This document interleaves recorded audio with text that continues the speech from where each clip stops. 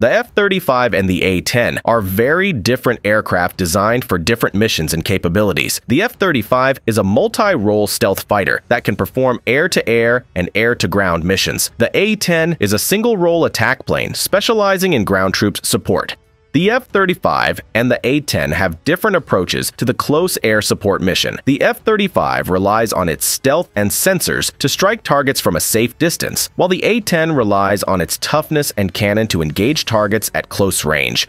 The F-35 may be able to perform the mission more effectively in high-threat environments, where the A-10 may be vulnerable to enemy air defenses. However, the A-10 may be able to perform the mission more efficiently in low-threat environments, where the F-35 may be overkill and costly. Replacing the A-10 entirely with the F-35 may not be optimal in all situations. A combination of both aircraft might be a more effective solution.